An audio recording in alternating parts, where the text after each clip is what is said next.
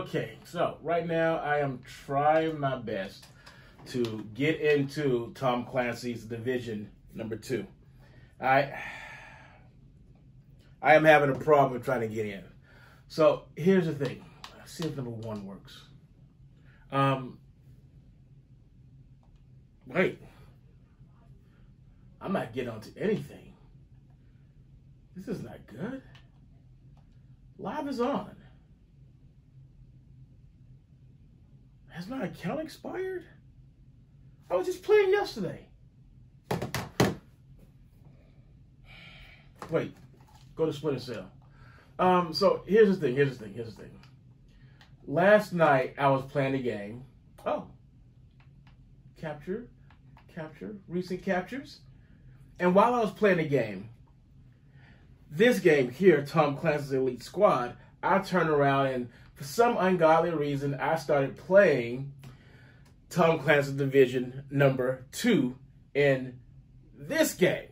So, believe it or not, I am actually inspired to pick up my Karumbit and go after Keener because I actually have Vivian, James, Theo, and Javier on my side in Tom Clancy's Elite Squad right here, right now, today.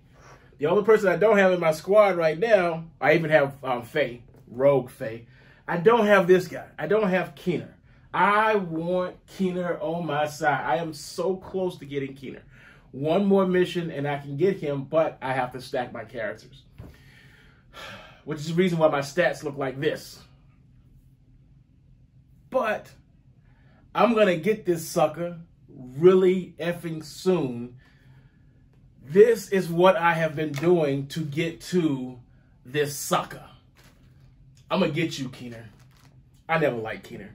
Keener, he was never on my side. I never trusted him. Never liked this guy. Okay? What did Trump say? If he was on 5th Avenue, I would shoot him in the street and no one would care. That's the end of this video. Oh, wait, it's not. This is the video footage of how I got all these guys. Enjoy. Wait a minute. Exactly what does Javier do?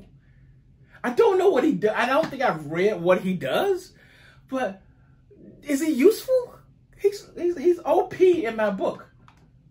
Wait, what just happened? I think that was an update. That's the reason why my Xbox was acting wacky. Man. No. The computer keyboard kicked in. No! Oh, man. Come here. HDMI 2. There you go. Come on. Come back to life. That's what it was.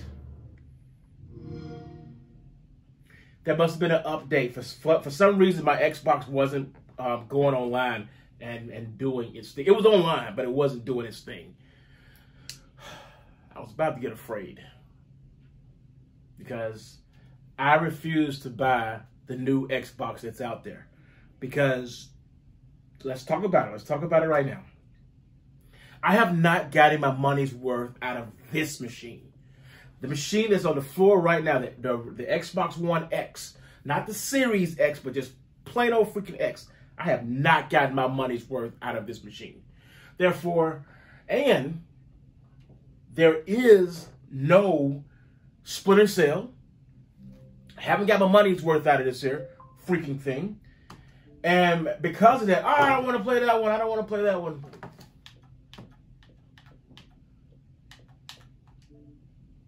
That's the one I want to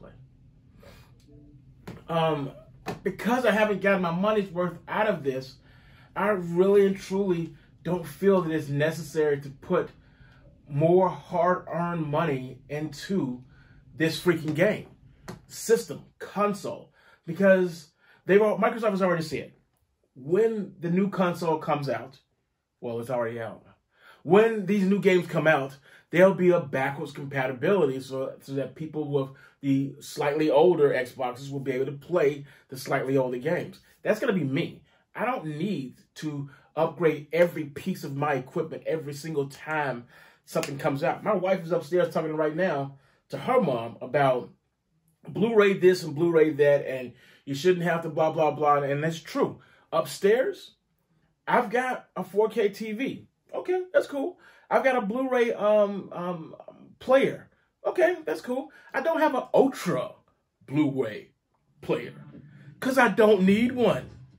My TV isn't Ultra. My TV is just plain old 4K. Or is it Ultra? It doesn't matter. I don't need to throw all that money into this stuff.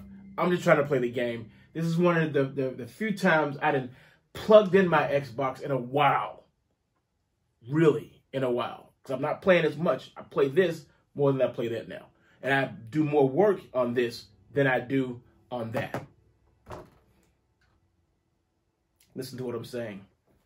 This is